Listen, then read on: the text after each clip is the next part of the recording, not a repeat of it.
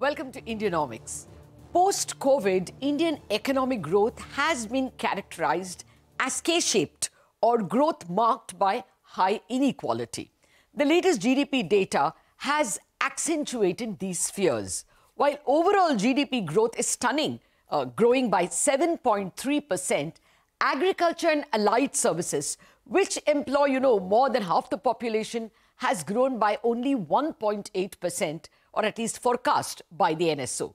The NSO also says that while services has grown by an overall 7.7%, very good, trade, hotels, transport and communication, and employment-heavy sector has grown by only 6.3%, indicating that growth is probably getting cornered by fewer people.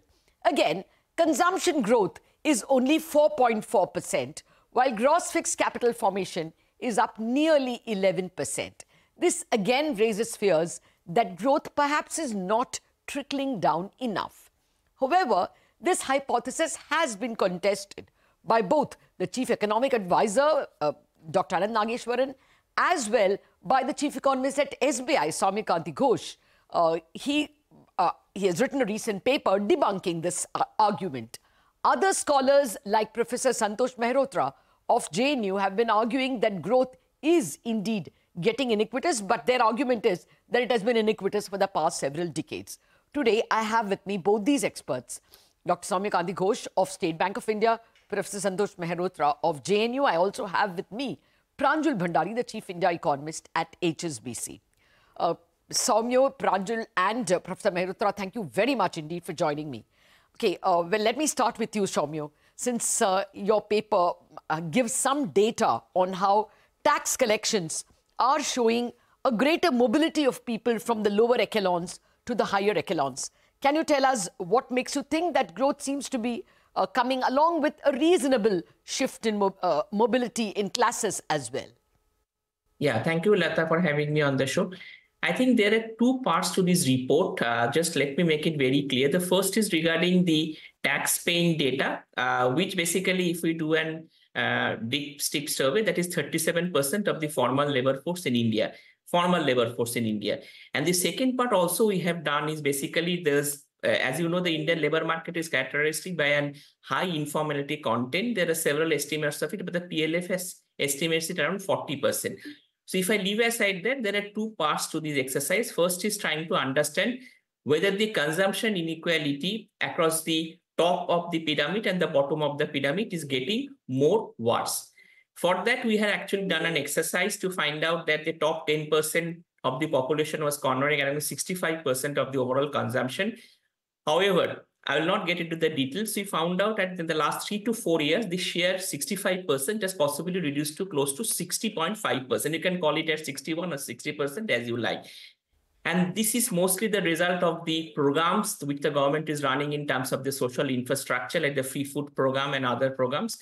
And given the fact that government has already announced that it will run this program for the next 5 years, this share could actually go down to as much as 50%. So maybe in the next 6 to 7 years, the bottom 90% of the pyramid could actually consume 50% of the overall consumption expenditure, which was 35% at that point of time.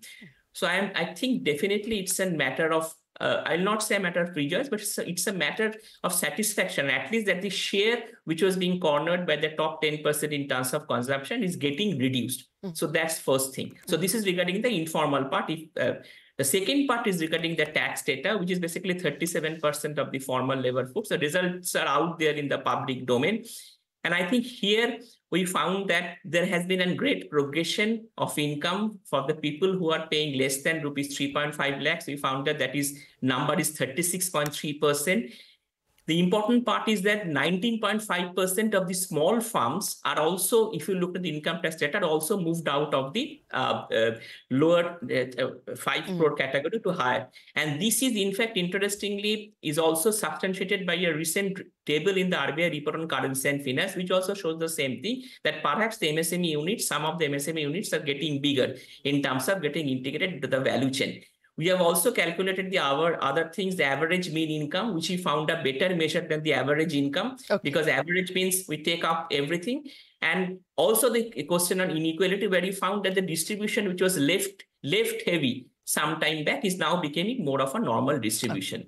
So overall, and there are other things which I'll get into if I have time. So overall, the results show that, yes, in economics is always, if growth happens, there is a constant inequality, but some of the constants which has been expressed continuously may be a little more overrated. Okay, point taken. Soumya, I have some reservations with some of the data, or rather some counter data, but let me get to the guests first. Professor Mehrotra, you know, all growth is unequal. You can't take away from that, because there are always people with differing skills. But is growth at the moment even more guilty than in the past? Is there evidence for that? I think it's the situation is the following. We have to look at the entire economy, and my quibbles with my good friend Soumya are that he's looking at a rather small part of the economy. So let's just look at what the economy, the size structure of India's enterprises looks at. I'll come back to his argument about organized sector and Gini and all that in a minute, because in some ways those are the weakest. I think first your viewers have to understand what the size structure of India's non-farm enterprises is. There are 66 million non-farm enterprises in this country. That's what the NSS tells us. Of which no more than 30% are registered anywhere in the government. That means 70% of these non-farm enterprises are not heard about at all. They don't know the government doesn't know anything about them.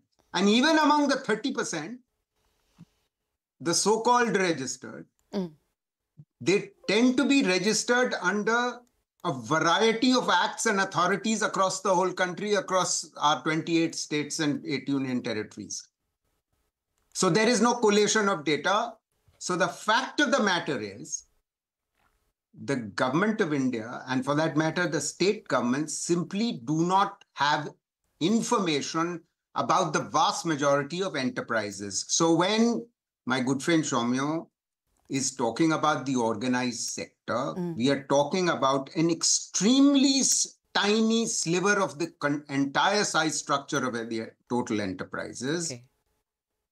And even within the organized sector, which sort of accounts for, as he said, 37 million workers, there are regular workers and there are non-regular workers, contractual workers. So let's go back to what happened in 2016. A massive exogenous shock was delivered to the unorganized sector of this economy by the demonetization at 4 hours notice. They have never recovered from that. In fact, we don't even have data since then, despite the fact that the NSO is collecting data every year from 2019 onwards. 2019-20, the first annual unorganized sector enterprises survey was done, not released. 2021, another, 21-22, another, 22-23, another, and still none of that data has been released. So we have information from varied sources, inevitably, that because the unorganized sector accounts for most of the non-farm jobs. And the PLFS is telling us something about that. The Periodic Labor Force Survey, which is done annually, is telling us something about that. That they have suffered and suffered deeply. Because had they not suffered, you wouldn't have 60 million workers having gone back to agriculture in the last 3 years. From April 2020 to the middle of 2023, there was an increase in the number of workers in agriculture.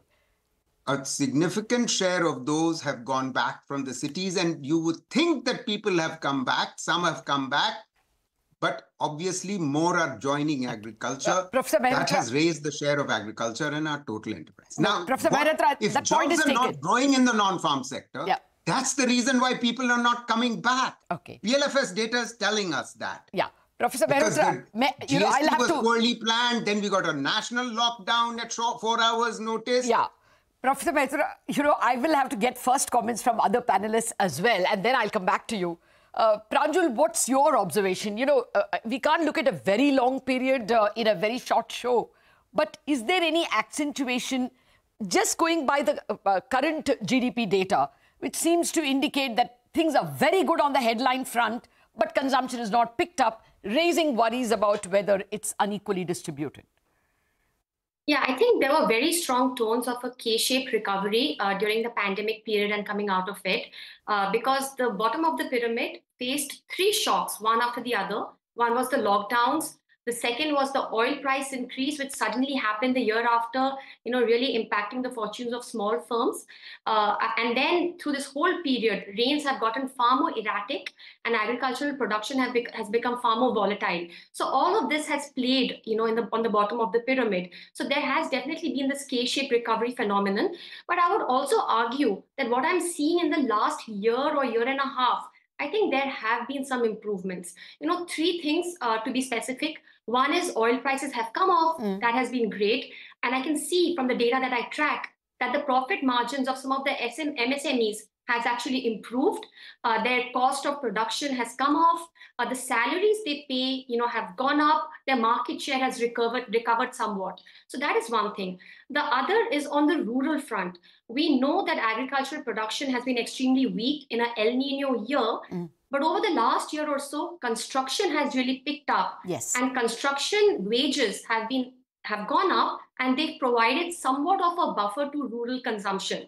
I will not argue here that rural consumption is strong. It is rather weak. But to be honest, it could have been even weaker had we not got the help from a construction sector. And then we find data on credit growth. We are seeing how credit growth to small firms is very, very large. For the first time, many unbanked firms are getting access to credit. And I think all of these factors together, at least in the last 1 year, have made this K-shaped phenomenon a little less dramatic. Okay. Soumya, before we take the first break, you get another chance to speak about the data that you have. Professor Mehrotra's point is well taken that the tax-paying audience or the tax-paying category is very small in India. So, it's 4.8%, I understand, of the total population.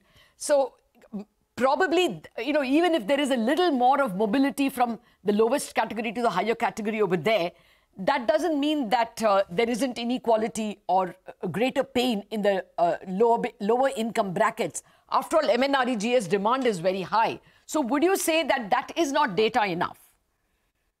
See, Latha, I think we have to be a little more pragmatic in terms of the data interpretation. Yes, the number of taxpayers today in India is around 8.2 million. I think last count on 31st December was around 82 million. This number could be closer to 90 million by March 31st. But please understand that a tax-paying individual also supports a family. The family size could be of 3 and 4. And if we take the tax-paying family as a percentage of the total labor force, that is at 37%. So when you are making the interpretation in terms, not in terms of the population, but you have to see in terms of the percentage of labor force. That's the first thing. And the second thing which Professor Mehrotra was saying about the unorganized sector data, let us further assume that all this data is actually correct. There is a portal of the government which is called the Uttam portal, where the SME data of the farms which are not even registered with the banks is getting collected on a real-time basis. Do you know the number today which has been there? This exercise was started last January. Today, this number is around 3.3 crores. And the total number of GSTN portal is 1.4 crores. So there are farms which were not registered earlier. They are actually now, all this information is now available in public domain to the banks, and that actually answers a lot of questions about the India's enterprise in terms of the organized sector. Other data points I'll just mention. The share of the agricultural sector has declined from 16.5 to 14.4% in the last 10 years. Manufacturing has increased from 51.1 to 54.6%. of 89% of which is being contributed by finance and administration. So my simple point is that with growth, there will be some amount of inequality, but perhaps this should be backed with data and may not be with evidences. That's the only limited point which I want to make. Okay. Well, there is some evidence that weak, I think Soumya Chakravarti analyzed the earnings of companies and found that the amount of money spent, the wage cost has gone down over the past few quarters. So clearly, even within the organized sector, the distribution of income perhaps is indicating some inequality. But I have to take a break. We're going to come back with more questions and answers from our panelists. Back in a jiffy.